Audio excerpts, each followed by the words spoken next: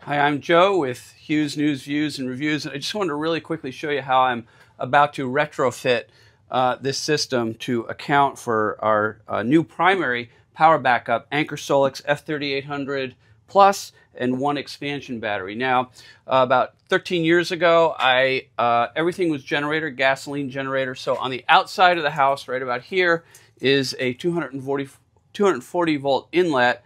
And I would wheel the generator out from the garage all the way around the house, park it right outside, connect to that inlet, which then fed this transfer box. As you can see, this energizes 6 circuits inside my panel. What I'm doing now is I've got the Anker Solix. So now primary is battery and secondary is the gasoline generator.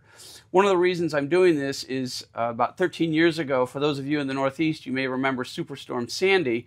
We're 12 miles from the Jersey Shore. We were without power for 7 days, and it was the entire coast that was without power. So I had to drive, 30, 40 minutes west to get gasoline, and one tank of gasoline ran about 6 hours.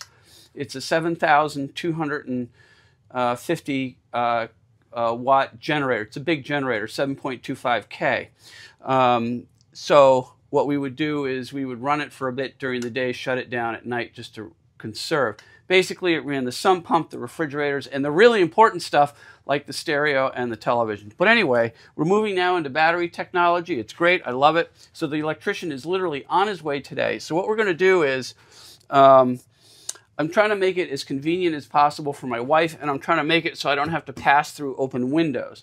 At the moment, if I wanted to run off this, I would have to pass a cable through an open window to the inlet, which would come in and feed this. So what we're going to do is we're going to put a inlet panel plug here, and just think of it as an extension cord. So basically, outside will appear inside.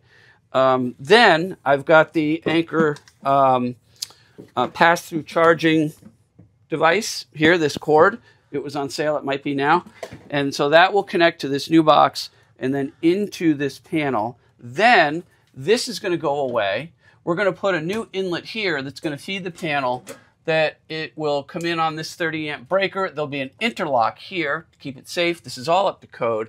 So that way I can pick which circuits I want to energize, and I don't have to open any windows outside. So once again, the generator will still have to be wheeled outside, but I figure I'll only have to run that generator maybe 2, maybe 3 hours to charge this, shut it down, and then this will run probably for anywhere from 8 to 10 hours powering the stuff in the house.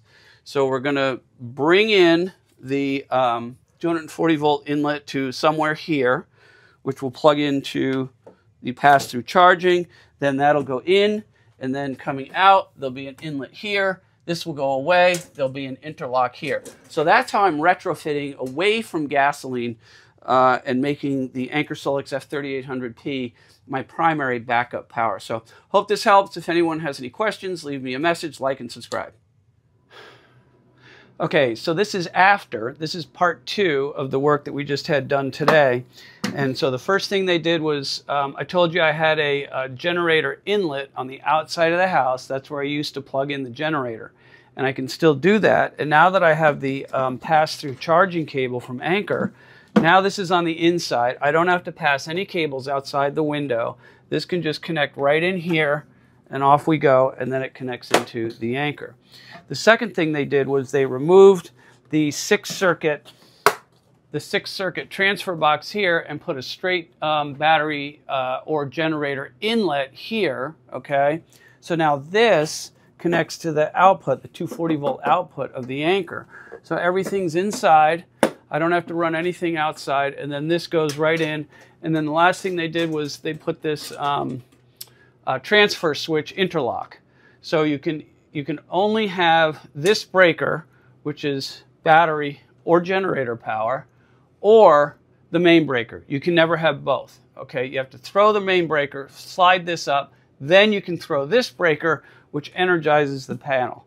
So now I've got my 7,250 watt generator presented right here. This can go into the Anker for pass-through charging. And then the Anker feeds the generator inlet there, and goes into the power panel. If something went horribly wrong with the Anker, like for whatever reason it couldn't or didn't charge, I could really go directly from here to here. And that would be just like connecting to the generator directly. So, you know, there's 10 ways to do this, and just thought I'd show you how I did it. Shout out to Corbin Electric in Marlboro, New Jersey. They did the work. They did a great job, reasonably priced. They did not pay me to say that. I just like their work. They've done a lot of work around here, so they deserve a shout out. All right, take care. Hughes News Reviews. Like and subscribe.